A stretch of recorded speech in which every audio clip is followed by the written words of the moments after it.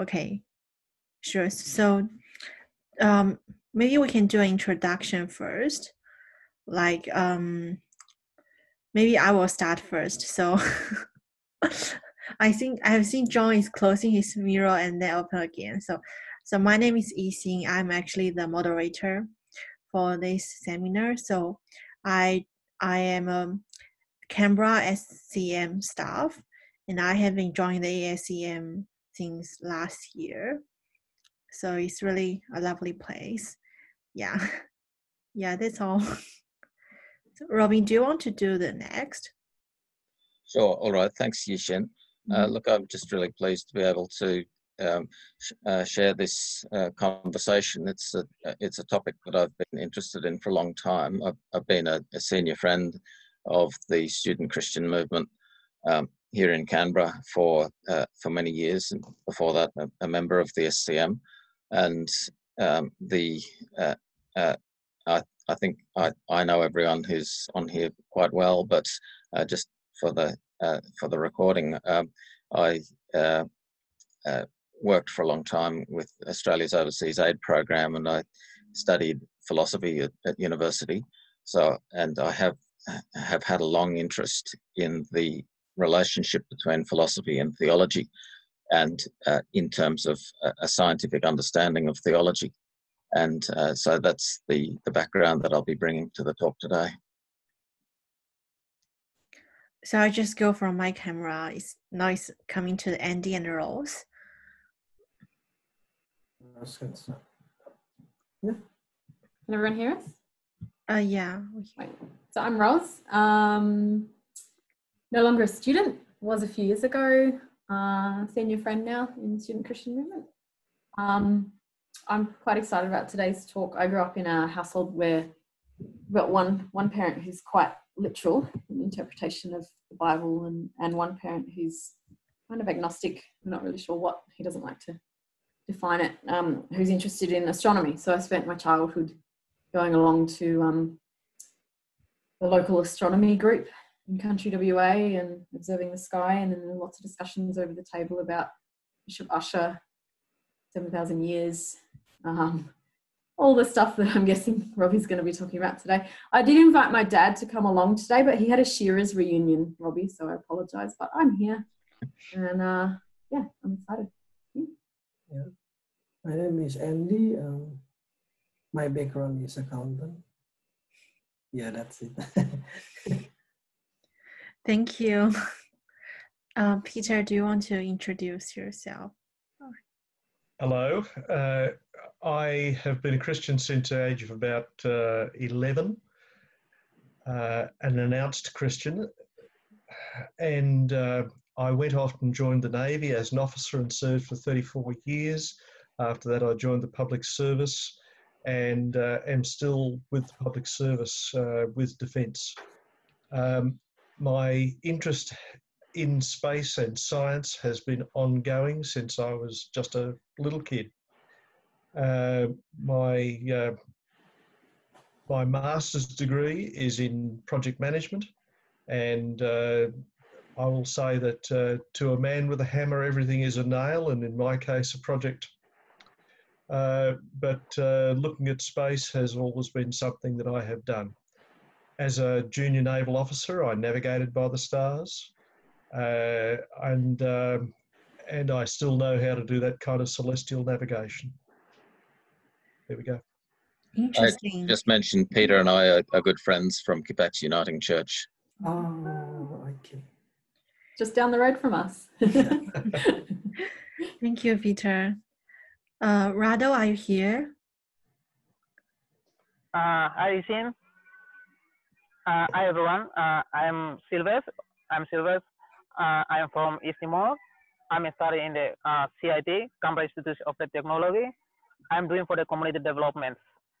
I'm one of the staff ACM in the Canberra. Okay, thank you. Thank you. John? Hi, I'm John. I'm joining you guys from Newcastle, which is north of Sydney. And I'm a senior friend and sit on the national committee Yeah, I have to say, I don't know anything about astronomy and the Bible, even though I studied theology. So I'm really excited and curious. The only interest I had about astronomy is about falling stars, because someone told me that falling stars were angels coming down to Earth. The same like that. So I'm looking forward to hearing your thoughts, Robbie, and your ideas and your research finding.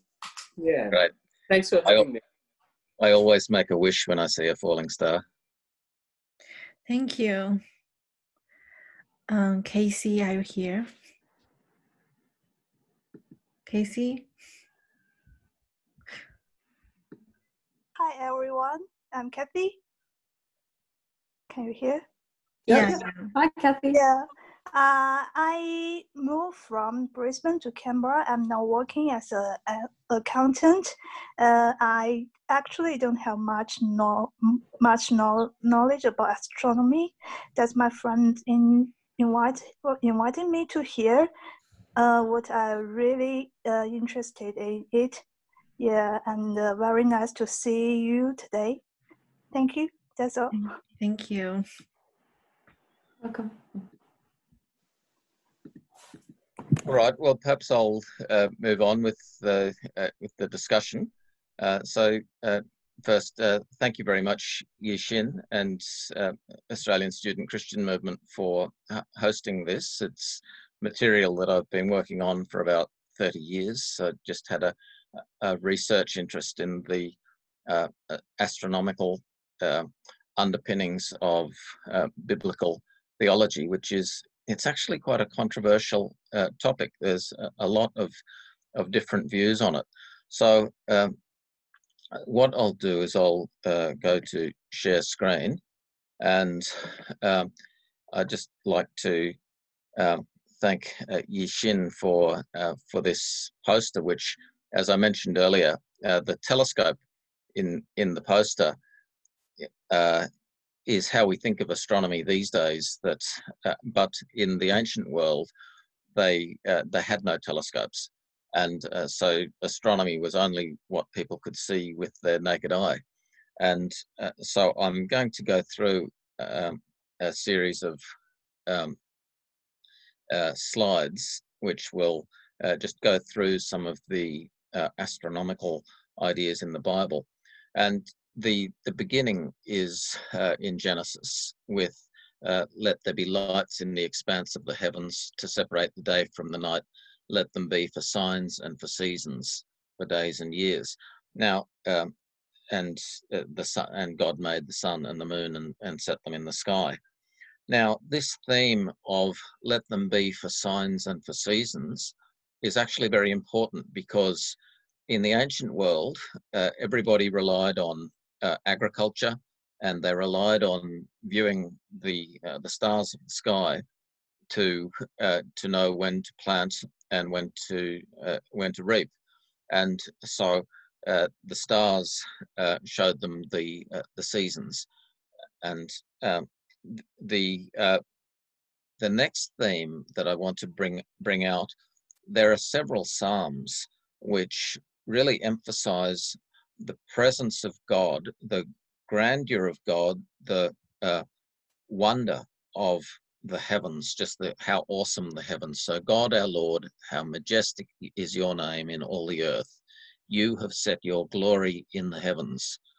When I consider your heavens, the work of your fingers, the moon and the stars which you have set in place, what is mankind that you are mindful of them, human beings that you care for them?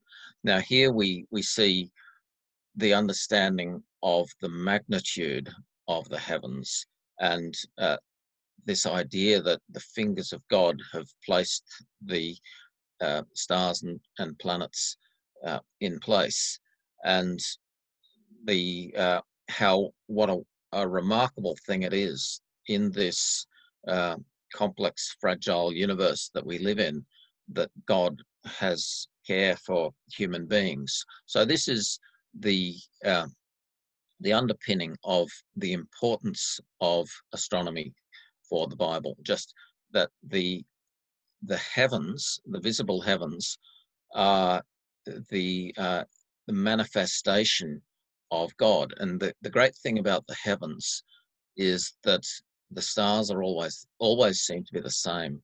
And so here in this picture, this is a picture of, well, the zodiac constellations surrounding the North Celestial Pole and the Milky Way. But I'll just continue with a couple of the biblical texts. A second psalm is Psalm 19. Again, it's a famous psalm because it reflects this sense of the presence of God in the heavens. And it's not to say that God is the same as nature, but that God is manifest in nature. So the stability, the order, the perfection of the stars is a sign of the attributes of God. So the heavens declare the glory of God. The skies proclaim the work of his hands. Day after day they pour forth speech. Night after night they reveal knowledge. They have no speech, they use no words, no sound is heard from them, yet their voice goes out into all the earth, their words to the ends of the world. So this idea that the heavens are pouring forth speech is this sense that there's an underlying order. Again, this theme of order, complexity, rationality. It comes up in Paul's epistle to the Colossians, where he says that Christ is the manifestation of cosmic order. So this idea of the logos, how everything is connected to everything else through Christ, underpins the importance of the observation of the heavens for theology.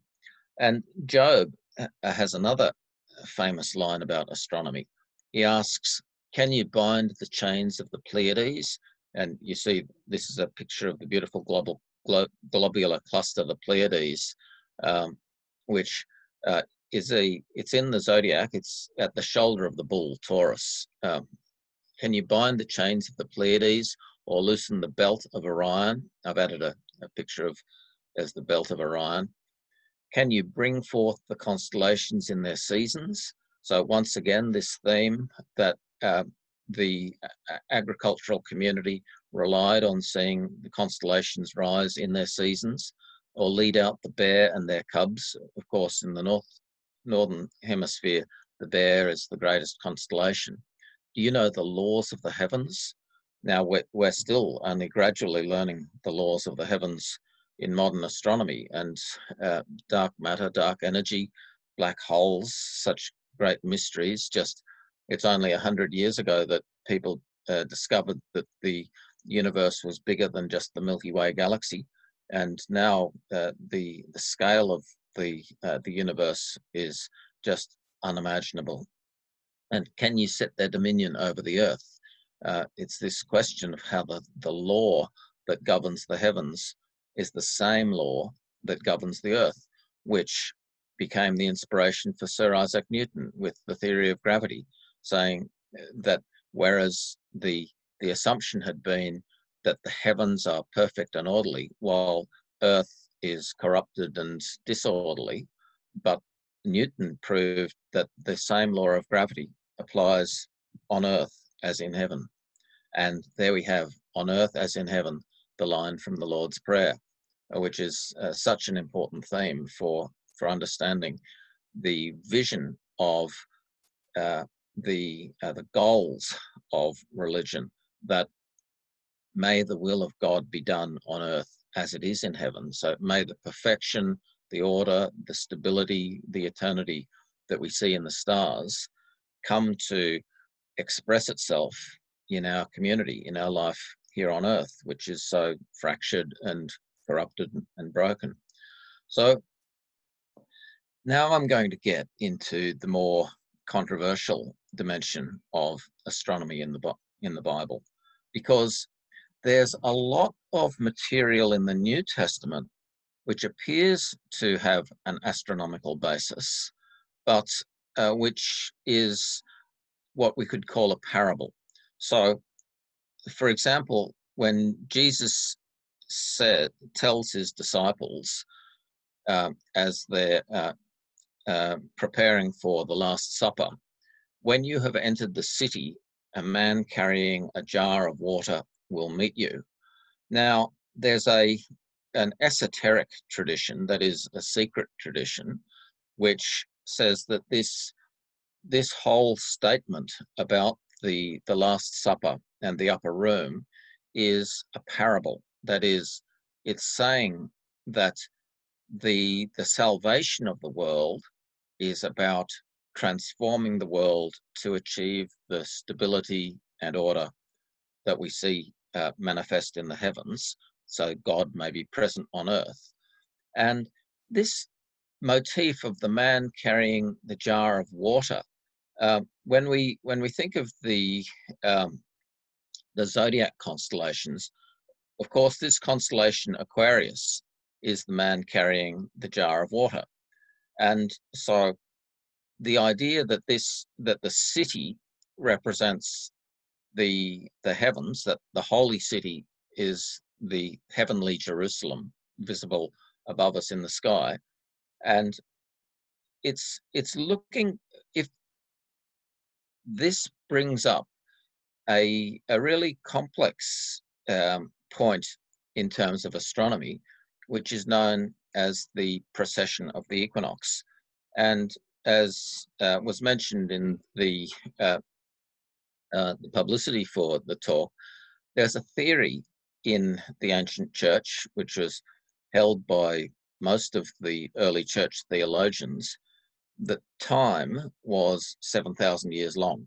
That is, time began with the creation of the Garden of Eden and Adam and Eve, and then there would be 6,000 years of the fall from grace, followed by the return of Jesus Christ for 1,000 years of peace, followed by a shift to some sort of new order, which has not really been explained. But it's like that this 7,000 year period is what is understood as the passage of time.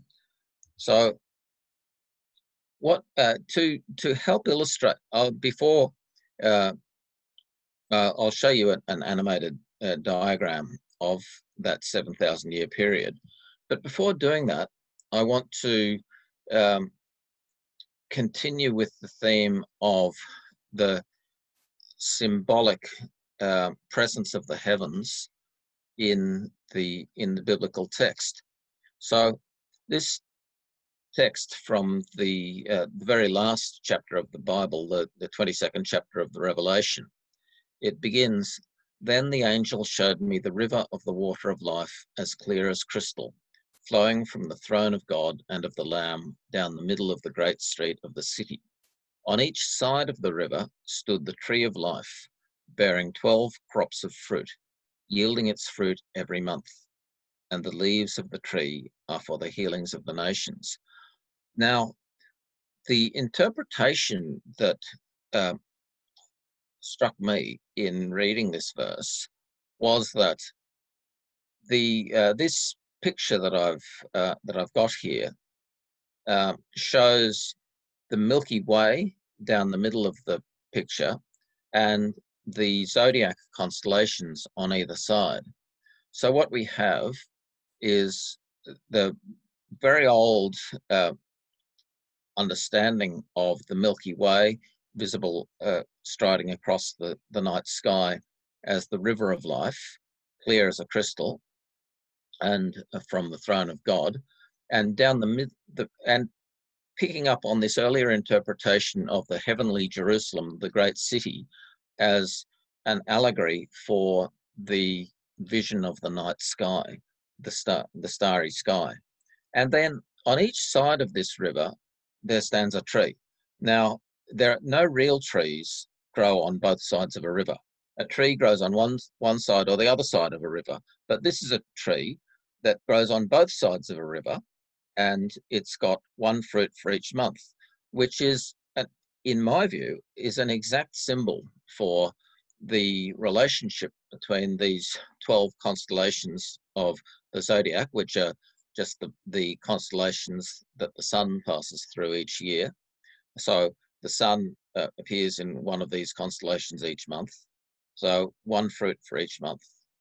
And so it's this theme of when we understand the heavens, then we are on a path of healing. So I'll go back to this discussion of the 7,000 years of time, and I'll look to the a different diagram, which is, let's see where I'll find. Sorry to interrupt. I just want to welcome Guo Yu, and she's doing a Master of Computing in ANU. Okay. So, welcome. So here we have this same diagram that I was just showing to you. So I hope now if I start this moving, can you see that moving? Is it moving or just still?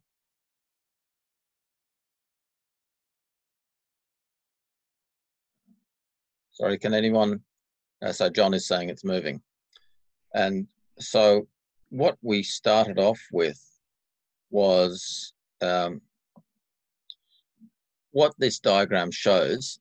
The diagonal yellow line is the path of the sun and through the zodiac constellations, and the horizontal white line is the celestial equator, which separates the north hemisphere and from the south hemisphere.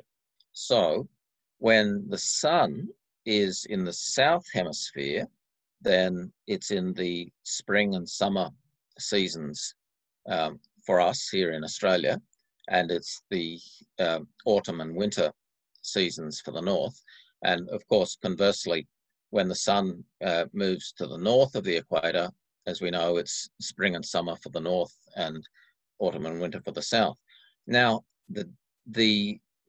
because of the orbit of the Earth has a wobble which takes about 26,000 years, and what that means is that the position in the stars where the sun shifts from the south hemisphere at the March equinox into the north hemisphere, it's gradually moving backward through the stars. So with this diagram, as we can see here, we're back around 4000 BC, which conventionally was the theory of the timing of the Garden of Eden. So the idea in conventional young Earth creationism was that it was back when the spring equinox was in the constellation of Taurus.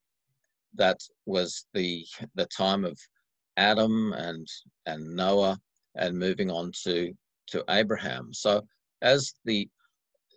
what I've set the clock ticking. So now, as you can see, we're just moving forward very rapidly, and through the constellation of Taurus. Takes 2,000 years for the equinox point to travel through one constellation.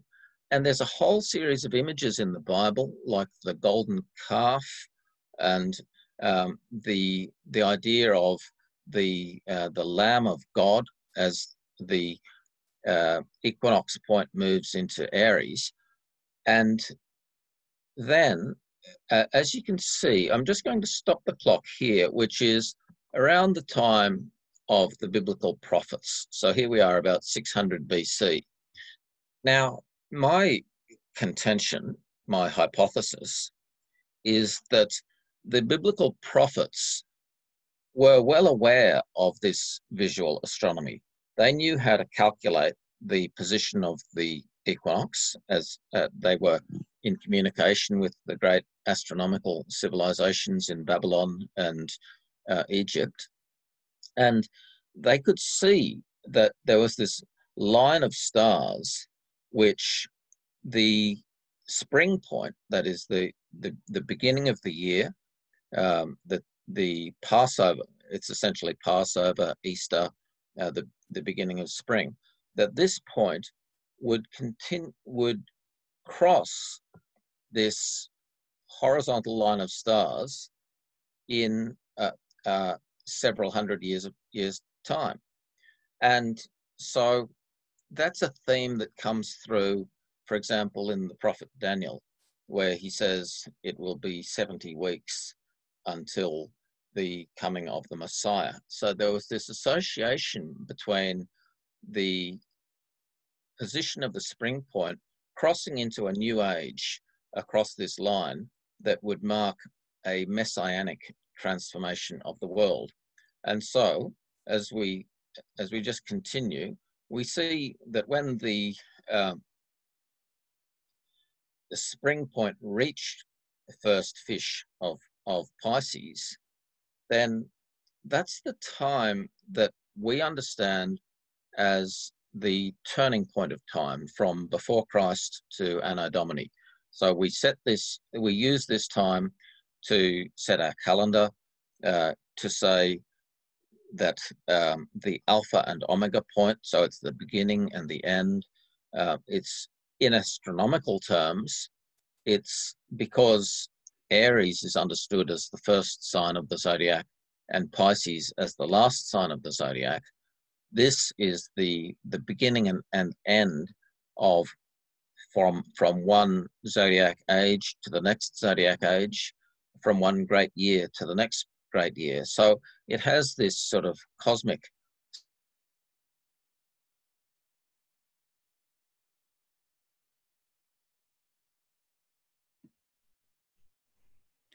I think Robbie has been, there's some connection problem. Oh yeah. Okay. Okay. Yeah. And ooh. We heard to cosmic something or other. We have this cosmic. Go on. Right. Okay. I'll just change my screen. Just give me a minute.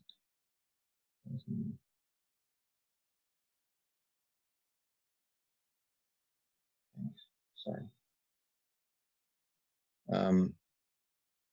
So let's see. Excuse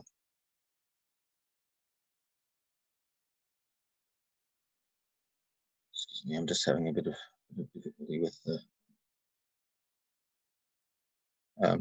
So what I've done, I just need to. So I'm just having a bit of difficulty with this. So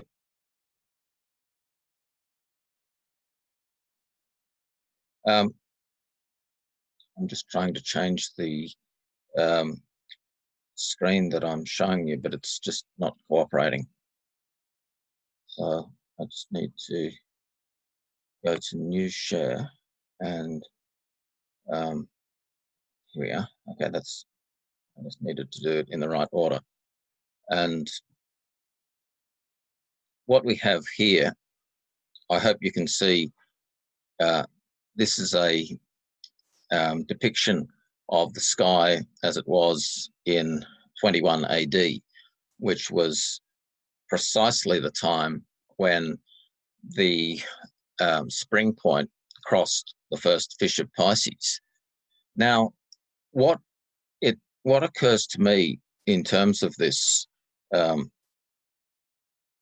this depiction is that this X in the sky is something that was understood in Greek philosophy by Plato as the symbol of the order of the heavens. And when this X, which is formed by the path of the sun and the celestial equator, crossed the first fish of Pisces, it formed a shape which, to my view, is very similar to it symbolizes the nativity of Christ, that is the incarnation of God on earth. But so as well as the nativity, it symbolizes the whole passion of Christ. That is the messianic work of Christ in transforming the planet.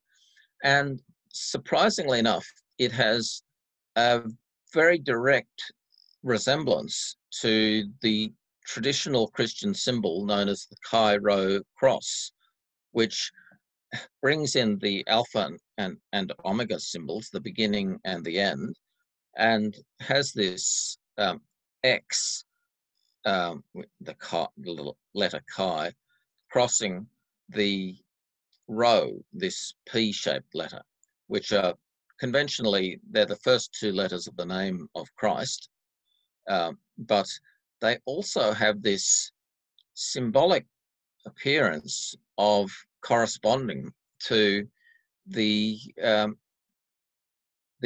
vision of the heavens at the time of Christ. So going back to the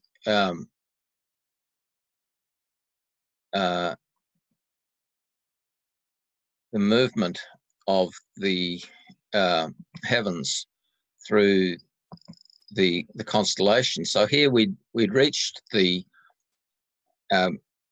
beginning of the zodiac age of Pisces, and then as we continue the movement, you can see over the last 2,000 years, the zodiac point has been moving through the constellation of Pisces until it reaches, this is the second fish, and here we are, we're just coming up to the,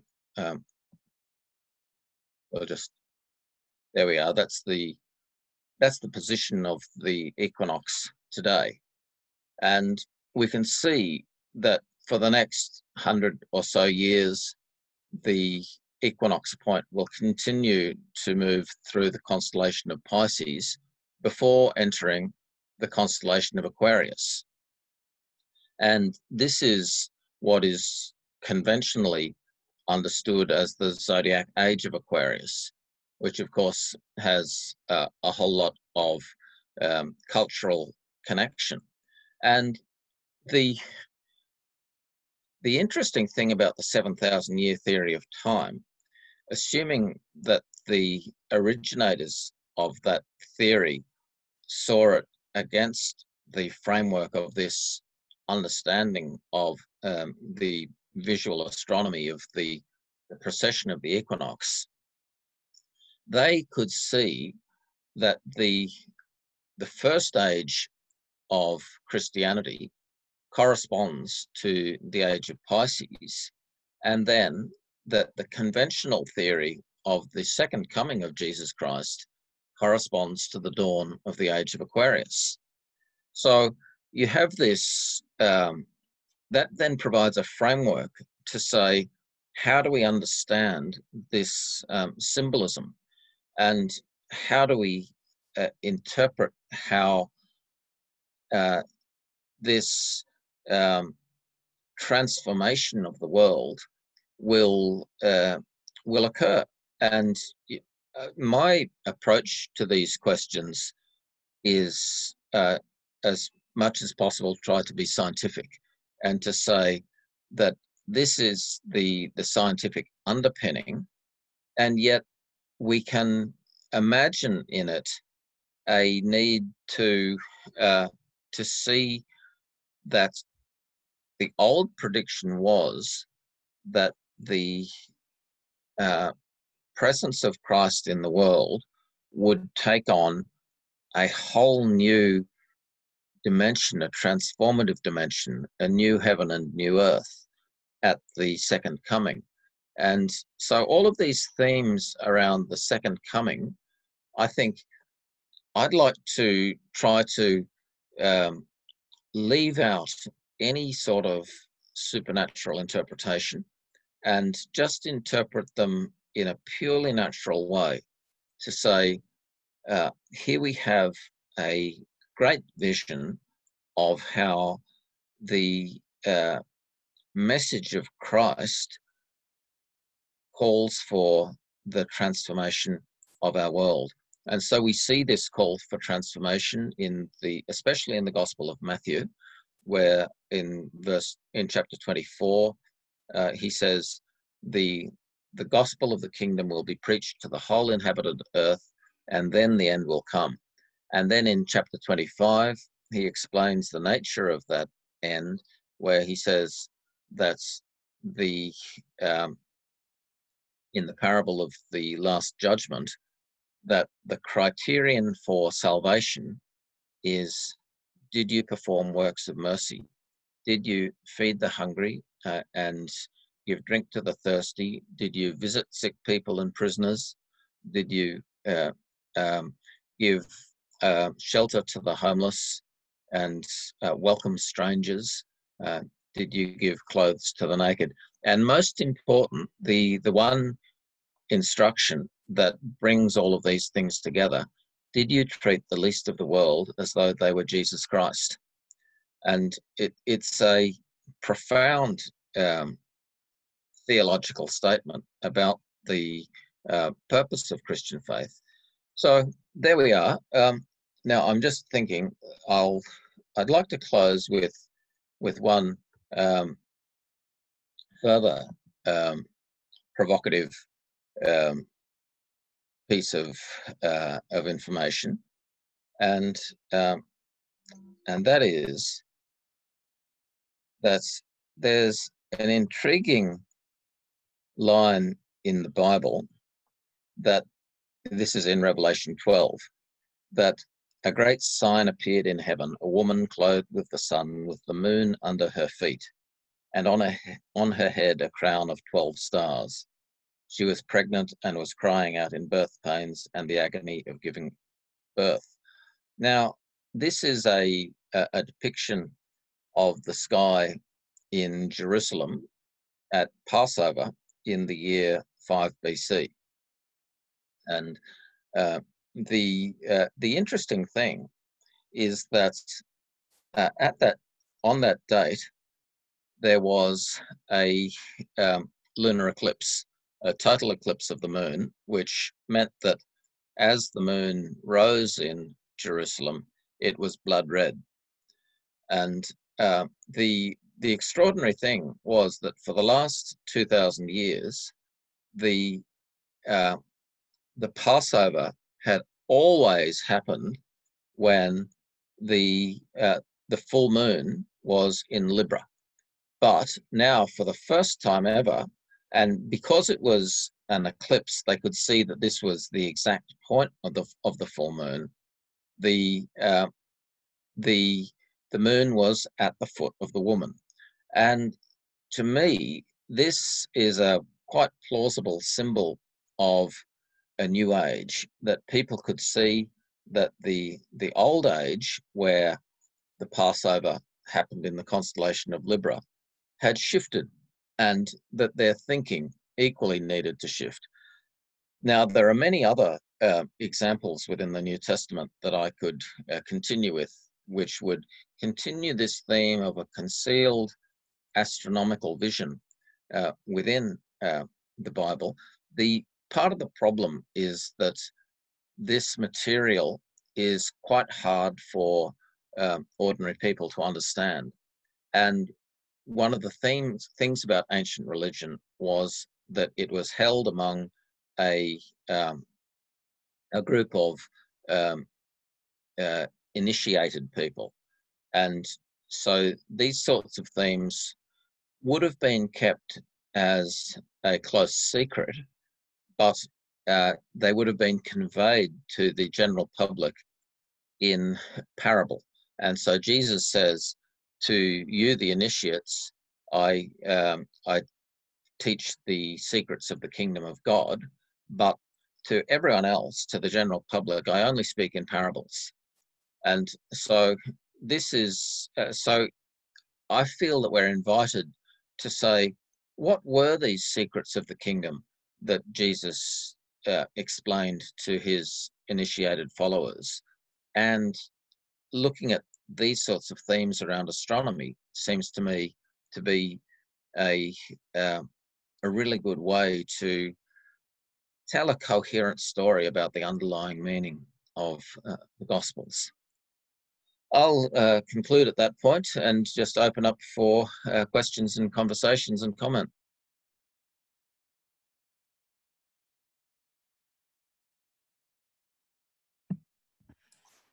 That was great. Thanks, Robbie. Yes, thanks all. So I've got a few questions. I'm happy to wait if someone else wants to ask first, or I can go for it, Ros. Okay. First question was like I've heard that around the time that Jesus was active, there are also quite a few other people essentially seen as prophets with like large followings, with lots of attention at the time because of this idea that there was a new age coming. But I guess I'm curious, do you know off the top of your head when these prophecies about a Messiah actually started? Did they only start during the Babylonian captivity, when suddenly Jewish scholars were exposed to astrology and astronomy? I don't want to put them in the same basket, but thinking along those lines, or are they earlier? John might know as well with your background in theology. Well, my view is that it does go back a long way earlier, and especially in India. And the interesting thing is that the Indian cosmology has a concept that they call the Yuga, which is a cycle, an eternal cycle between golden ages and iron ages. And so the golden age of wisdom and light, and the iron age of ignorance and darkness. And that theme of the original idea was that this cycle took 24,000 years. And so from the last golden age to the depth of the iron age was 12,000 years. And the theory was that Jesus came at the time of the depth of the Iron Age. So in a sense, he represented the spirit of the Golden Age in the midst of the Iron Age.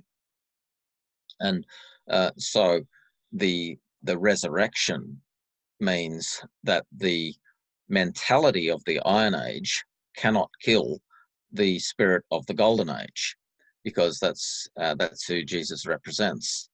So that's a much older idea which flowed through into a range of Western stories, like the Daniel's story of the dream of Nebuchadnezzar with the statue with the head of gold and feet of iron mixed with clay, and body of silver and trunk of bronze.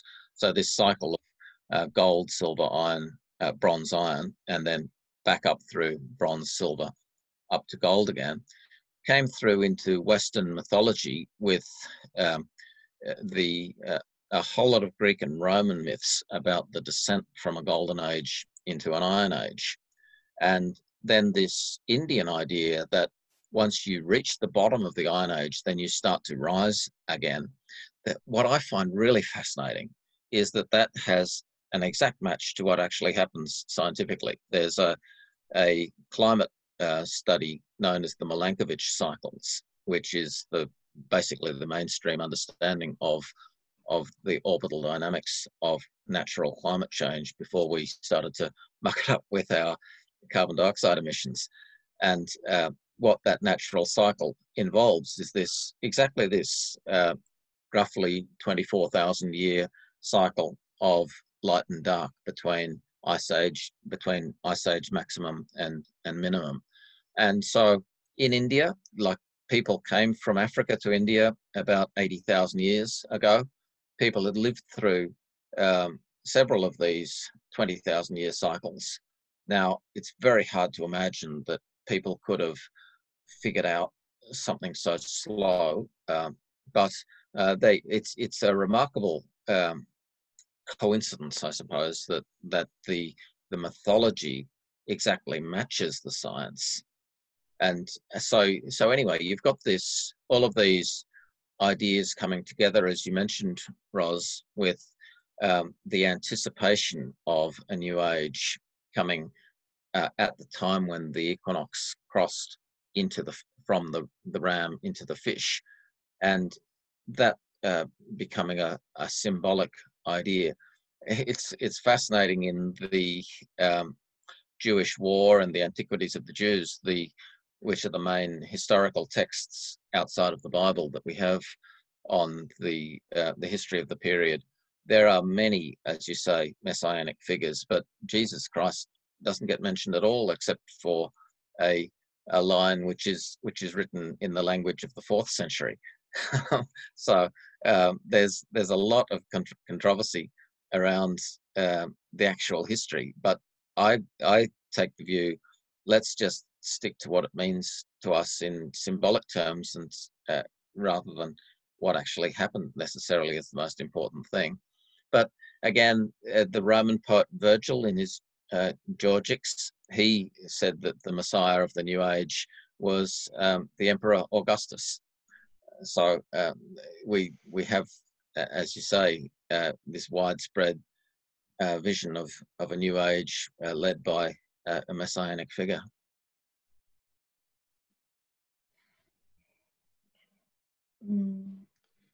Robbie, I was interested in seeing the some of the names of the smaller constellations or the other constellations. And for instance, you've got Cetus, C-E-T-U-S, as the whale. That's right, yes. And whales and dolphins and so forth are called the cetaceans as a type of animal. So there you have a name, a quite ancient name that is carrying through into the naming of the constellations. The other thing I will say is, can I just comment on the Cetus line, because this is something that had occurred to me, that the Jonah, of course, spent 3 days in the belly of the whale. Yes. And so one of the themes is that the sun, when it reaches the winter solstice, it stops moving on the horizon for 3 days and then starts moving again. So this is another astronomical theme. Here it's surprising that Cetus is right adjacent to the March equinox, and so it's certainly occurred to me how much of the Jonah story may have had some astronomical reference as well. So thanks, Peter. I'm glad you mentioned that one. Well, it was a curiosity. It jumped out at me.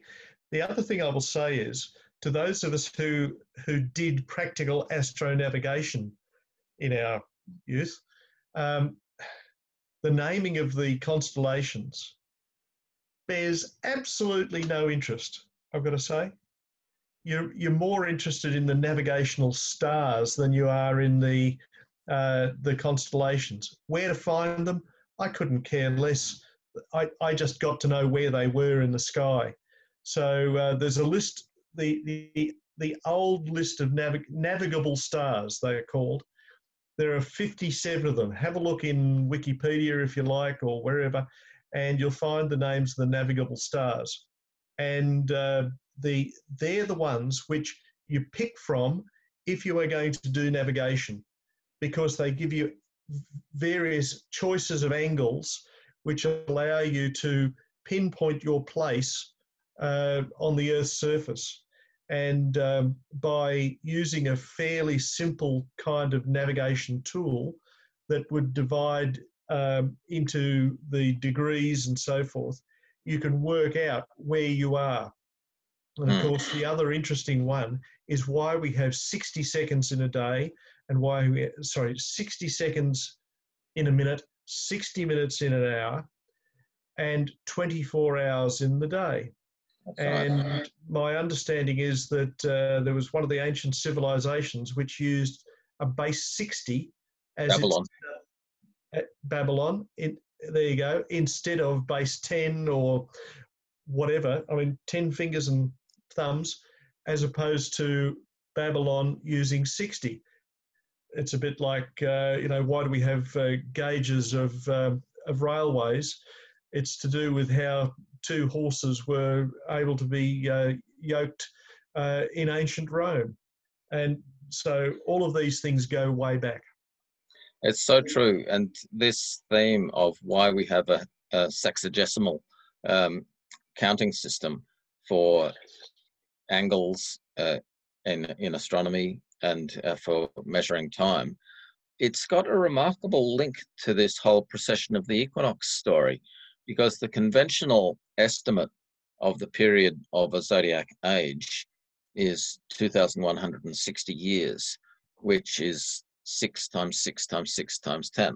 So you've got this 60 base number in the structure of time in the 2,160 estimate. Now, the actual period is 2,148 years, so it's a little bit, that conventional estimate was a little bit wrong. But for the ancients, it was very difficult to measure it more precisely, and so I think it's fantastic that I've been able to use this Skygazer software to just measure the timing so precisely. So when I say, for example, that the equinox crossed the first fish of Pisces on the 16th of September in the year 21 AD, that's a very precise measurement according to the Skygazer software. Now, whether the software is accurate, I'm not 100% certain, but I suspect it is. And because like the great thing is that modern astronomy has just developed such a magnificent understanding of the mechanics of the solar system. And then the question is, how do we combine this mechanical understanding with the spiritual wisdom that was the underpinning of the ancient approach to the heavens? That's right. And it's possible, as you mentioned earlier, it's possible to look at the various angles in relation to the stars and the sun and so forth of ancient ceremonial places, and be able to say they were built at a certain time, because now we can go back and work out exactly what the alignment was at a particular sort of year or within a couple of years, and say that's when they must have been built. Yep. There's quite a bit of academic study being done on this in the last, I'd say 4 or 5 years, because I've been reading academic papers on exactly that subject. This is one of my favorite books on this topic. It's called The Dawn of Astronomy by what's it called? A Study of Temple Worship and Mythology of the Ancient Egyptians by Norman Lockyer. Yep. Norman Lockyer, he founded the journal Nature, and he discovered helium. So he's quite a major scientist, and so his interest in this topic of Egyptian temple worship was something that his scientific friends found a bit embarrassing, because it's a bit of a unusual interest. And yet it's a remarkable book, because he proves that what the Egyptians did was that they built their temples to point to a spot on the horizon where a star was going to rise, like Sirius or Canopus or one of the bright stars. Then the light from that star would flow through the temple entranceway and light up a jewel in the sanctuary. Herodotus explains that this is what they did. But every few hundred years, because of this wobble of the axis of the Earth causing the precession of the equinox, the temple would stop working. And so what they did was that they would completely demolish the temple and rebuild it on a new alignment. So 10,000 years ago, Sirius in Egypt rose near the southern horizon, and now it rises near the eastern horizon. So they had to, the temples that were devoted to the star Sirius had to be reconstructed every few hundred years to match Yep. that motion. Thanks, Peter. Yes. Now, John, do you have any questions? I just want to make two comments, and they might be points of interest. That Indian astronomy is incredibly precise, but I think that's by and large known now all across the world, that how precise they were in and around setting the names and things like that. But what I want to say is the words, the Sanskrit and Bengali words, most people in India, or say Bengali speaking world, they would innately know those words, but actual meaning they wouldn't know. But when you put it to the science, it's like it explains those words have actual meaning in the outer space kind of sense. Mm-hmm. So that's one comment. So somehow the knowledge has been lost, but the language still carries it. You know, what Yes. the other thing I want to say is around, you know, one of the Old Testament reading, it's said about the stars, they put forth the speech. Yes. Now, in John's Gospel, speech is, or sound is synonymous with God or the Creator. So, and that's why Christ becomes Logos, or Christ is the Logos. So, and Jesus is the Christ, and the Christ is the God, and God and man at the same time. Just that's in relation to commenting on what Ross was saying, that, you know, where did the Messiah idea come from? I think people, I don't think, but there are references and it can be checked out. Like almost all peoples of the earth have had some sense of, throughout the history, had some sense of desire for a Messiah, someone to come and rescue them. So whether that is in the form of hero, or whether that is in some form of godly figure. So that idea was pervasive across cultures. And it was definitely much more pervasive in much more sophisticated cultures.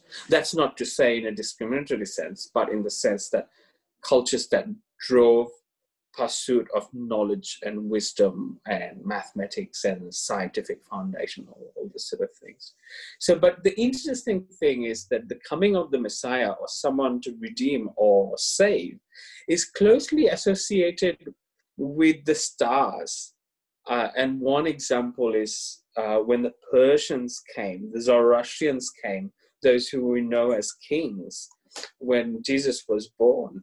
You know, they were following a star. So, I mean, that's the simple language that's used in the biblical description to describe. But actually, they were astronomers. They were wise men. And one of the reasons they were wise men is that they had knowledge in astronomy. It's safe to assume that. And people who were astronomers, they were not only astronomers, but they were also mathematicians and scientists.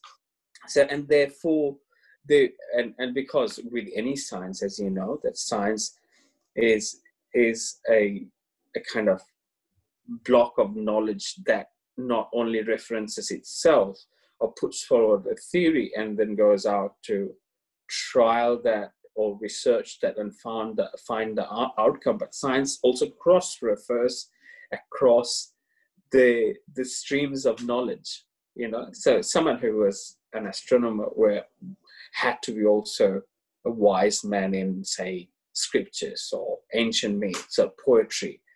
So I guess the reason I'm making that, tying that comment around Messiah, is that, but the desire for Messiah from cultures is from a utilitarian point of view.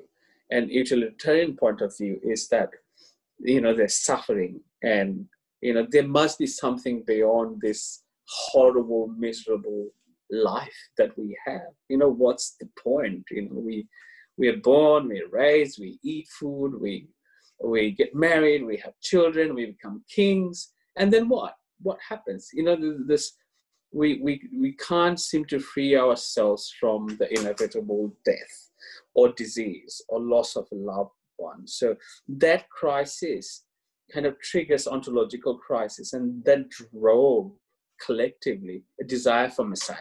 And therefore, Messiah is never a figure that comes out of the people, but from outside through the intervention of the gods. So Hercules or the Greek gods and goddesses who are half human now, things like that. So I guess what I'm trying to say is that kind of, because the idea of coming of Messiah is so utilitarian that it's almost archetypal kind of need or desire, but at the same time it's so improbable that for a human to become a savior is almost impossible. So all the messiahs are not only humans but also gods. So Krishna, for example, in Hindu faith or Indian myth, is God himself, Brahma. So but the Jewish culture, Jewish tradition still expects Jesus to come, you know, and this, or the Messiah to come, but Messiah to come. So, and there's astronomical expectations surrounding it. You know, there will be earthquakes and things like that, and that sort of idea. So, I guess I see why. My comment would be that I see why early church might have been quite exclusive about it. Early church communities were very exclusive because some of this knowledge is esoteric. And one of the reasons why it's esoteric is because knowledge can be dangerous. The risk of someone becoming Dr. Faustus is much higher than someone becoming a sage or a saved, humble, monastic or ascetic persons. Because when you acquire this sort of knowledge, it brings ego with it. And when ego comes through the back door. It's like the snake in the Garden of Eden. It whispers that you are powerful, because you are powerful, because we are children of God. We, Jesus says that, ask anything in the name of myself. So if I can do this, if I can raise the dead, if I can heal the leper, you can too. And part of it is not technology. Part of it is being. Of course, there might be other stuff associated with it. But when someone acquires that kind of power and ego flows with it, then you become Frankenstein, or you run the risk of becoming Frankenstein. So there might be more curse than blessings for the person, for the individual and people around him. So that's, that could be one of the reasons why it was esoteric. And it was. And I think it's so important for us to open up this sort of conversation about, what's the meaning of messianic understanding in the ancient world. So, for example, one theme, I think that your point about how messianic visions arose more in advanced civilizations than in, I suppose, isolated tribal communities, and that's partly because I think the scale of war and suffering at the civilizational level is higher, and so this sense that the world is on a path to destruction and needs a transformation of thinking is much greater. And so when you consider the Jesus story as one that sorry, I'm just looking at these chat comments. The problem is that going back to this point that there was an esoteric community, a wisdom community who put together the knowledge which found its way into the Gospels, but that the Gospels represent a popular explanation, that they're a public version of what originated as secret teachings. But then the political context of Christianity, this need to build a mass movement and to confront the Roman Empire, meant that that these sorts of astronomical interpretations were unwelcome, because there's a sense in which this sort of analysis diminishes the public perception of what a exceptional holy action Jesus has performed. Like it takes the miraculous, it provides a scientific explanation of the miraculous dimension, but the church doesn't want a scientific explanation, because it wants to say that all of the miracles are the action of God, and they're completely beyond anything that we can understand.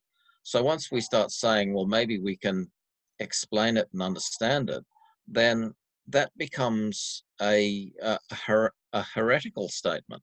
So I think that a lot of this sort of analysis that I've been presenting would have been seen as heretical in the early church, because it takes away from the literal story of Jesus as the Son of God, and it also I don't think it diminishes the glory and wonder of God, but I do think it appears to do that from a conventional, literal religious perspective.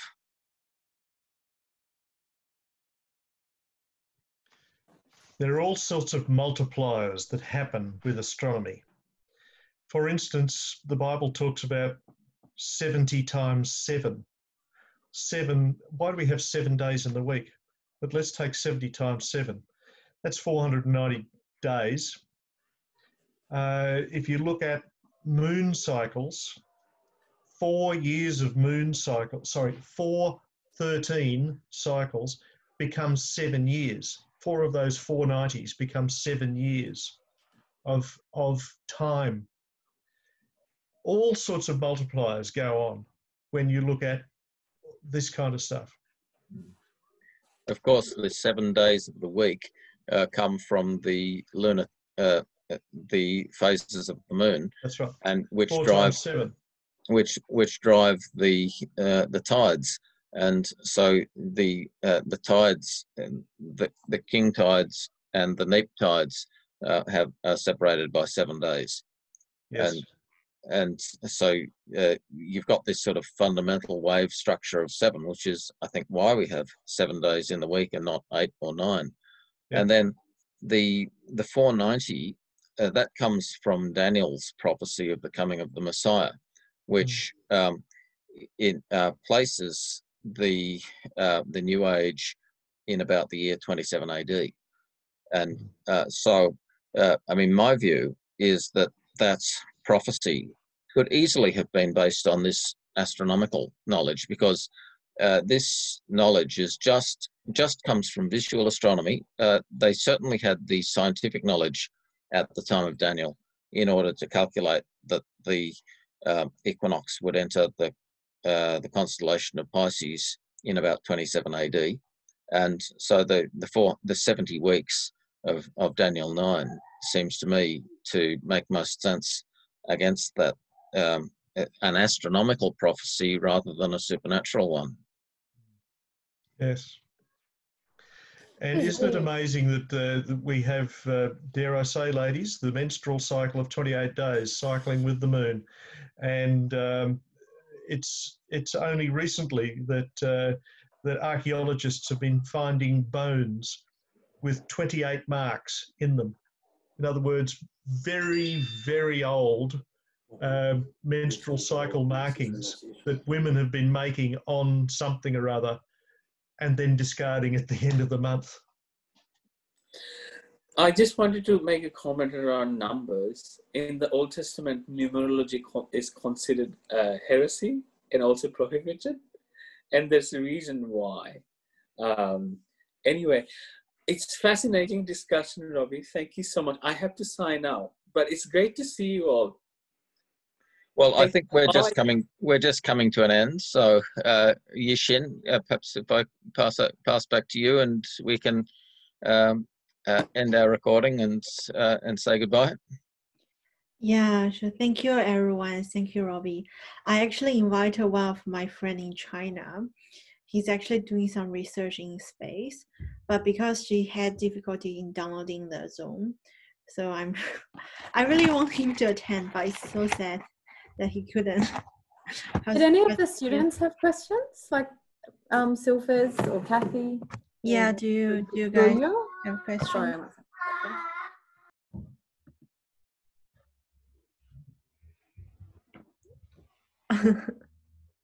I'm assuming no. Yeah. Yeah. So. Well, Yeah. just once again, thanks everyone so much for coming along, and I hope you got something out of the discussion, and I look forward to being able to share it with others. Thank you. It's been really interesting. Thank you. Thanks. Good to meet you, Robert. Peter.